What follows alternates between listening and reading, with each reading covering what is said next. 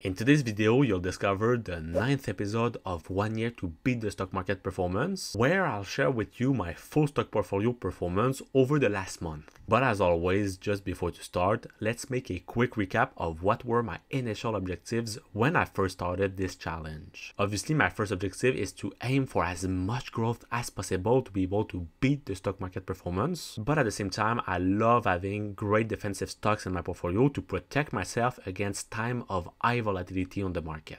After, obviously, I'm trying to diversify better in my portfolio, even though I currently have 3 big sectors in it, which are the tech, the financial, and the real estate. But at the same time, that means that I want to add different companies in sectors where I don't currently have a lot of different companies, such as the real estate, the materials, and the consumption sectors. And obviously, my big goal is to be able to beat the stock market performance over the length of 1 year. Now let's see what has been my stock portfolio performance over the month of April 2023.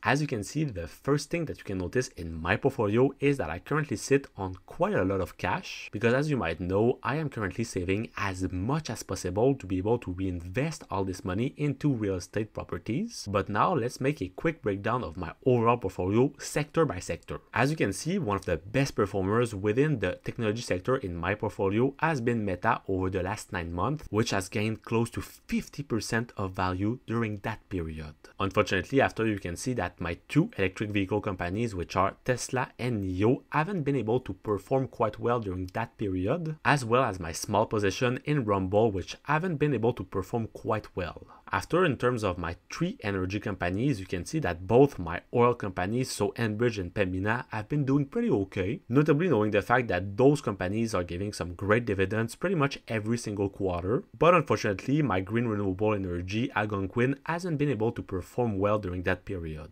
Jumping out to the financial sector, you can see that both Manulife and RBC have been performing quite well over the last 9 months, but you can see that both the TD Bank and the Nova Scotia Bank haven't been able to perform well. On its part, my consummation company Couche-Tard has been doing pretty great with a return of close to 15%, as well as my material company Savaria, which has been close to 25% of return. Finally, one of my biggest positions in my portfolio, Raocan, has been doing pretty good over the last 9 months, where it has gained close to 6% of gain, which obviously doesn't include its massive dividends. And finally, my small position in 5 and Plus has been doing amazing during that period with some return of close to 90%.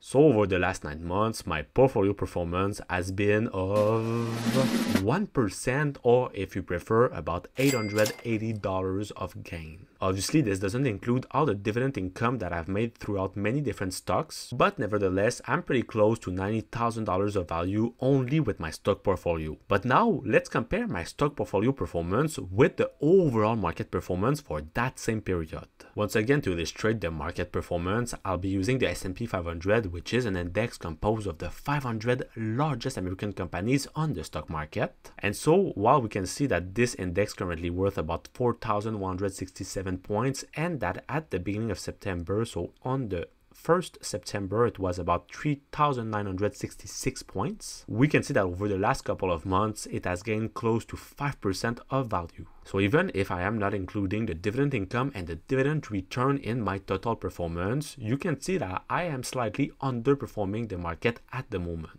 And when we take a look at the sectoral distribution of my portfolio, you can see that I have 2 big tilts, which are in the financial and in the technology sectors, which are obviously followed by the real estate sector with my big position in Raocan, and after you have the energy sector with Enbridge and Pembina notably, and finally you can find the communication followed by the materials and the consummation sectors. And I obviously doesn't really have much liquidity into the services, the others, and also the healthcare sectors. Finally, for the different transactions that I've made throughout the month of April 2023, you can see that I basically buy only different technology stocks with Tesla and Meta. But on your side, if you're looking to see what are the best stocks that you can buy right now in May 2023, well, check out the video that's going to be right over here, and I will see you soon. Peace.